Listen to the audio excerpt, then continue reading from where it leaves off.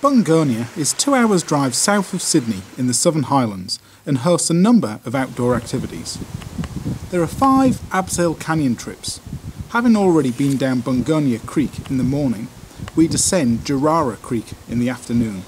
The approach is straightforward, following the yellow track from the campground. Well, the yellow track is marked now all the way down into Jerrara Creek, and it's a short wander down to the first drop. The first abseil is usually done from a chockstone between 2 boulders in the middle of the creek. Unless they're coming down the first abseil in Jerrara. It's about 20 metres down to a ledge before a 40-metre swim. So there's the first abseil and the first swim in Jerrara. The walls open out for a while and there is a pleasant creek walk on rock slabs bypassing a couple of pools. Second drop in Jerrara, which we climbed around the side. Then a large wall looms ahead and the creek drops quite dramatically into a slot which is actually quite canyon-like.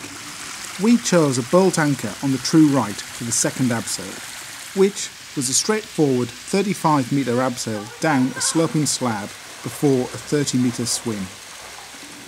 The third abseil is from bolts on a massive boulder chockstone in the middle of the creek.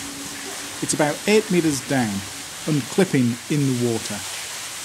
Then there's a 50-metre swim through a very canyon-like section. The water wasn't as cold as we were expecting, given that it's halfway through spring. The creek reaches the spectacular Jerrara Falls.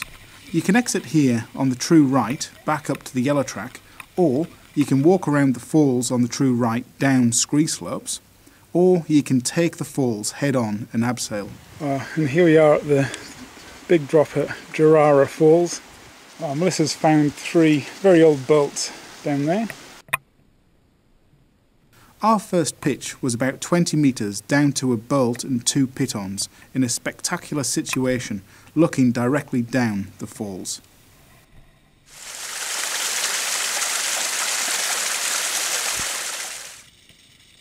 The Bungonia canyons have a significant amount of loose rock and helmets should always be worn. Our second pitch down Jerrara Falls from the bolt and pitons was just over 60 metres to the pool. We unclipped on a sloping ledge just above the pool and then climbed down. A better option for Jerrara Falls would have been 2 sets of 40-metre abseils re-rigging off a casuarina tree halfway down.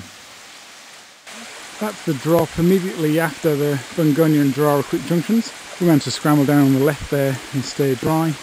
And immediately after that there is one more drop, but we're going to scramble down, so harnesses off and then boulder hopping and creek bashing down to the red track, which will take us back to the car.